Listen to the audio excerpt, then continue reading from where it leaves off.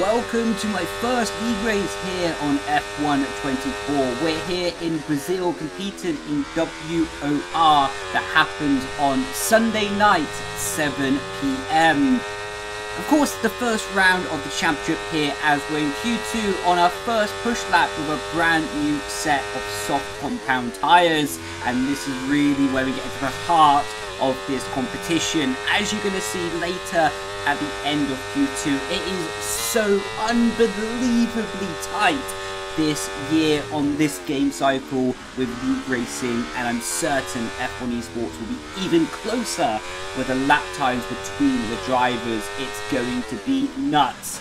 But as you can see, really fighting the rear of the car quite hard on this lap right now, coming across some traffic in the middle sector. That meant I locked up the rear tyres and a little bit of distraction and sort of recovering due to the tyre temperature. Because of that, the black box that you can see over the screen right now is quite simply only there for qualifying, and that is to hide and protect the data that we're using for our battery deployment here on F1 24. As over qualifying, it is very important to have the perfect battery strategy, and to not be sharing that amongst other people is really important.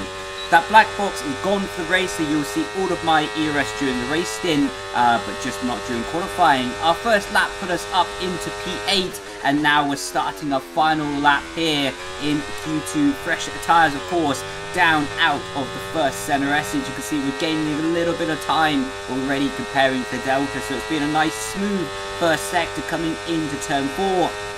We're going to slightly miss our apex, ever so slightly, just costing ourselves half a tenth at maximum there as we go into the middle sector and fighting the rear of the car all the way up the hill. Hit the brakes, down the gears, down into third, let the car rotate into the middle of the road, throw it into the left, pick up the rotation, pick up the traction, hard back in the power, half a tenth gained. Now down the gears, down into third, pick up a nice apex there, nice rotation and an even better traction. Now down the hill into left-hander, ending the second sector split. We went purple in the middle sector, and you see out of the final apex, little bit of a wobble, little bit of a traction loss, running up to the start finish line. You can see we're going to be 0.7477268, and we're just losing a little bit of time on the start finish line, and we sneak in to the 6.4s, but ultimately that is not going to be enough to be putting us through into Q3. So we're going to be starting P11 for this race, but as I mentioned earlier, half a tenth between the top 10. Yep. It's crazy. It's absolutely crazy with the lap times and how close it is. But getting straight into the race, I actually have a glitch with my webcam, with my audio. You can see my webcam is stuttering, is stuck right now, and my audio was like fluttering and going on and off, on and off. You're gonna hear me say about it now. My audio is broken. You hear me say about it in the background. I'm having my audio broken. I'll talk about it a bit more in a second as we're looking around the outside of Frederick Rasmussen. Deep on the brakes now. Leave space on the outside. Just touching wheels a little bit. Now in the slipstream. Seb, I have this glitch where like my audio is like crackling quite a lot. Do you know a fix? So you can see and hear me speaking to my engineer as I go up the inside of Tom Matley and Sand with just not enough space to make the overtake happen. So yeah, I don't really know what happened, to be honest, with the audio. You can see the webcam is stuck at the moment as well. So it's a really strange situation that is happening right now, and I think it's PC related and not game related, because it also is coinciding and linking with the webcam, with the audio problems I have. You can see looking around the outside of Tom, but nothing happening. And Xander and Tamas getting wheel to wheel, elbow to elbow up ahead of us. So you're going to see if we can sneak an opportunity while those guys are fighting hard. Out of the final corner here, you can see Tom is looking around the outside of Tamas as well. And we're not using too much of my battery just yet. And we're going to sort of play a bit more of the long game and try to fake them out. As they turn off their battery, we're going to turn on our battery again down the inside of turn 1. DRS has now been enabled. Keep it nice and composed on the apex. We're not going to go around the outside of Tom there. Bit silly to try and make the move around the outside of there on lap 2 of a 36 lap race. Now DRS wide open, using a bit of the battery. Tom's going to squeeze us to the inside, but we're having none of that. Deep on the brakes, tight to the inside, and now we get the move done up into P8. So even with the audio issues, even with the PC issues, my webcam froze apparently. We're up into P8 from starting P11 in this race here today. Tamas is up next, flashing with his battery, and is on the hard compound tyres. So we've got to make the time count where our tyres are good. and now you can see coming on to lap 3. And if you look at the bottom right hand side of the screen, my webcam is magically gonna fix itself. And my audio issues now were resolved, so from this point onwards you can see I actually have a little look over to see my second monitor because I was surprised that the audio had fixed itself. Now for the rest of the race I don't have any technical issues, so it's all good to go. And audio issues seem to have fixed itself, so you can hear me even saying that my issues seem to have fixed themselves. So now it's all good to go, all set to push for the rest of the race. And now, speaking of that, in the slipstream, in the DRS of Tamas, and moving ourselves up into P7 with the fastest lap of the race so far with an 8.665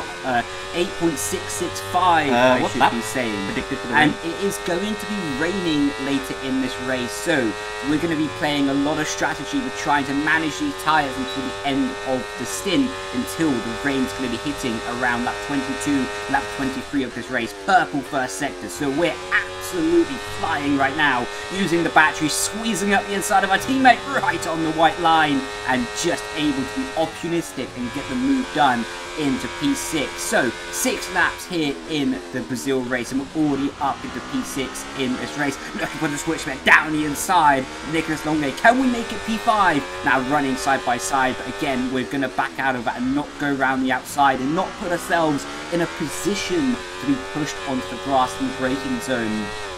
So that's a lot what racing is about. Like, the same happened with Tom Manley on lap 2, at the start of lap 2 I should say, that you can fight these things, you can put your car in the position, but ultimately it's also my responsibility to not put myself in those dangerous positions. For sure, the other person might get a penalty, sure, they might be at fault and I might be the innocent bystander, but it is ultimately still my race that I need to look after, and putting myself in risky and dangerous positions is not positive and not productive for my own race anyway. So that being said, here you can see that I'm recharging my battery quite a bit right now and letting the cars ahead scrap. I know that we need to save the tyres, I know that it's going to be a bit of a long stint now. So now that I've worked my way up into P6 in this race, it's going to be about trying to manage these tyres and manage the situations around me as much as possible. So yeah, it's going to be an interesting situation, because the cars ahead of me are on the hard compound tyres, so unless it's a bit of a sealed, signed and delivered move, there's not really too much point fighting them massively too hard, because they're going to have better tyres than me by the time it's going to rain anyway. I'm more focused on trying to fight the people on the same compound tyres as me. It's And I'm Jarno's battery. Up in P4 is on the medium compound tyres, as I asked for the battery information of Jarno, and we are going to try and sneak past Jarno on the straight. He sees that coming, he's using his battery. We can't go around the outside of Jarno here because Pookie is there, and it just sort of blocks our path, blocks our way, and we're not able to get that move done. Looking for superior traction out of the center S's though, right on the back of Jarno, and we're going to start using our battery one more time and try sneak up the inside of him as he starts to save his deployment down the inside. But yeah, nothing quite doing there, so he left us a space. Good fair racing, good racing between me and Jarno anyway, but nothing quite able to sneak up the inside there. And now it's time to start saving that battery one more time. So yeah, we saw an opportunity, we tried to take the opportunity, but it didn't quite work out in our favour, and we are still in P6. Cars have started to peel off into the pit box. Two Mercedes who are on the same strategy as us with the medium compound tyres have decided to box ahead of this rain stint, as well as Otis is now boxed as well. So we are up into P3 after starting P11 in this race. Only 16 laps into this race as well, and it's looking very handy for us at this point in time. So goal and objective at this point in the race is try to keep up with Jarno and Nicholas as well, and save my tyres as much as possible and extend this stint until the rain comes and we can swap to the intermediate tyres. We are pulling a gap away from P5, P6 downwards in this race. You can see me doing a little weave, basically to say to Nicholas, say to Jarno, look, I'm chilling, I'm here, I'm on a different set of tyres than you, I'm not looking to fight you guys right now, I'm looking to manage my tyres, manage my race, and put myself in as strong position going forward as possible, rather than pointlessly fighting on a set of tyres that are worse than them in this time in the race and this stint as well. With that being said though, even though we are going even like 6-7 laps further than the other medium runners did, we're still able to hang on to the back of Jarno and Nicholas quite relatively comfortable, considering that we're able to have a lot of times 100% battery deployment in the middle sector and deploy it down the pitch straight. Now I need to focus, because I've not done wet in this game. Outside of career mode. You can hear me say, I've actually not done wet outside this game. Yeah, just let me know crossovers in this game outside of career mode. I probably might call it late with planning to do league racing on this game, to be honest. Of course. Some situations happened. I trust your input. Yeah, some situations happened behind the scenes.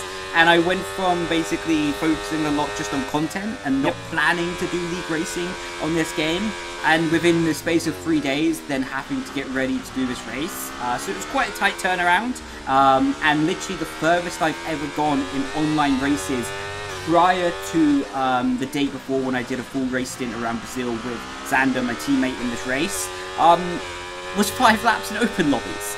Apart from that, the furthest I've ever gone was in career mode doing my team. So I had never experienced the rain conditions in an online race, especially against other competitive people, and I didn't even have a wet setup. I didn't even practice wet conditions for this track. In hindsight, could have been quite good to do a few laps in the rain anyway, but of course hindsight is always fantastic. But ultimately, yeah, so this is a lot of learning and adapting on the fly on how to manage the tyres, how to manage the situation, as now we come on into lap 23 here, and it is going to be time to box on this lap. They definitely closed on me. You can hear me saying that some people definitely closed on Xander, and that's sort of the Freddy and the train behind him imminently, as they boxed a few laps earlier to go on to the intermediate tyres.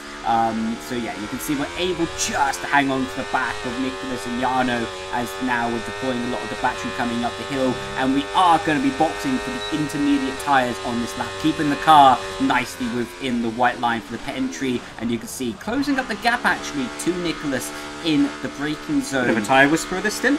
And yeah, that was a very nice stint. I was very proud of that stint, to sort of jump in and move up so many positions and extend the medium tyre life so far into the race while retaining good pace, and of course being helped and aided by the very powerful slipstream within the F124 game, but still able to hold onto the back of Nicholas and hold onto the back of Jarno on a worse set of tyres in that situation was still something that was very positive and had a massive influence for our race, meaning that when we have got to this point, we are now effectively third on the road in this race, and we can start building up right now. My mentality at this point, to be honest, is simply just settle in. I don't need to do anything crazy, I don't need to be doing something stupid, I don't need to be over pushing, because like I say, I've not experienced the intermediate conditions on the equal cars on F124 and in a competitive race as well, so I'm really just building into it, as I actually am closing a little bit into Nicholas, but I make a very slight misjudgment and a very slight error dipping my left-hand tyres onto the grass in the braking zone, costing myself about 7/10 gap to Nicholas and to Jarno up ahead. I also got told pretty imminently after this as well that the track is not fully dry, not fully wet I should say, and will not be staying fully wet for a long time. So my predicted rear tyre wear was extremely high and was something that I was managing throughout the stint of this race. You can see Nicholas and Jarno are doing a fantastic pace at the moment. They're really flying, using probably a little bit more battery as well, but ultimately they're doing a fantastic driving, so credit to them. And at the moment, I'm having to look behind me for Frederick Rasmussen, as you can see, as we're now coming up to the back markers of Istvan Puki and Jake Benham and Otis as well, who have stayed out on the dry compound tyres. Back markers are hard work for that. I don't mean it in a negative way, but I mean because they're not in the same race as us right now, as we look up the inside of Istvan Puki, get the move done, and now we have Jake up ahead as well, who we're going to go round the outside of. You can see just Jake did a really respectful thing. He really did not take the racing line, so thank for you to Jake for that, just for being respectful. But yeah, we lost a lot of time in this situation, getting caught up behind cars, going around the outside of Otis again, who was very respectful about it, because he could have opened the car, went wide, and but he didn't. He was very respectful about it, so that was nice. I'm going to let them do their own thing up ahead. But yeah, we're now trying to settle in, and basically, as I was saying, my rear tyre wear was going to be extremely high because the intermediate part of the race is not going to be that long. So the tyres are going to be dealing with a suboptimal track that is too dry for the intermediate tyres for the majority of this stint. And now you can see on lap 29, DRS has been disabled, of course, but it's still not that dry, still not that wet as Freddie Raspberry goes up the inside of us. You can see it's not really that wet of a track at the moment. DRS is disabled, but it just doesn't visually look that wet, and you can't see it, of course, but my tyres were really hot at this point in the race, and I'm really trying to manage them as much as possible so I still have some meat, I still have some traction on the tyres, I'm not in puncture territory as we go on into the final lap of the race. You can see now it's starting to get a bit more wet on the track, and you see the water pellets showering the surface of the road as we're starting lap 30 here, and you see Frederick Rasmussen 3/10 behind us. Yeah, I won't be able to we hold him also up had Xander, who was about 1.5–2 seconds behind us in P6, and Jarno and Nicholas were gone. Jarno and Nicholas were gone in this race, so now I start focusing behind me to try and bring Xander into this race as well, and try to hold up Frederick and Tom Manley as well, and try just to bring the opportunity for Xander to move up a few positions up behind us as well. Of course, it's going to be difficult because Frederick, Tom are so top-class drivers, and yeah, they're not going to make it easy, and it's going to be a really difficult situation as Frederick is now looking around the outside, hard on the brakes, deep around the outside, and yeah, round of applause, because that was a really classy move from Frederick as well. You can see now Tom is right up behind us, and we're going to have to be defending from him as he looks down the inside, but nothing quite doing there. But yeah, that was a really classy move, especially watching the back from Freddie there, going around the outside nice and cleanly. Start on lap 33, we're coming back at him, look down the inside of the brakes, not really an opportunity to send it down the inside there, just simply because we angled the corner and we were too far behind. End of lap 33, you can see the track is drying one more time, and you can see we are all over the back of Frederick and going around the outside of him. Now starting lap 34, hard on the brakes, and is this full dry now? You can hear me asking, it's going to be full dry, and my engineer is saying it's mostly dry right now, and we're going to be again in a situation of managing the rear tyres so they're not going to be melting on the final lap. The DRS has now been re-enabled in this race, so it's going to be a very tactical battle between me and Frederick Rasmussen, who can take this final spot on the podium with only a handful of laps to go here in Brazil. Second to last lap, lap 35 now. You can see Frederick goes up the inside. We have a good amount of battery saved up right now, and I have a plan, I have a strategy, and I have a thought process that I want to nail, and we are going to be opening the DRS here right up behind Frederick Rasmussen. We decide not to go for it. So I can see, and you can see, that the rear tyres of Frederick are absolutely worn down to slips basically. And you can see his rear tyres are not gripping anywhere in this middle sector. So I'm very confident of my pace on this final lap going on into lap 36, will of course be the final lap of the race. So I'm very confident in my pace in the middle sector because I have managed my rear tyres a lot, and visually my car is sliding much less than Frederick. So I believe and I feel confident that I can find a little bit more pace out of my rear tyres on this final lap due to the management that I've done. You can see Frederick again sliding around on the final apex, and we're underneath 3/10 already coming out of the corner.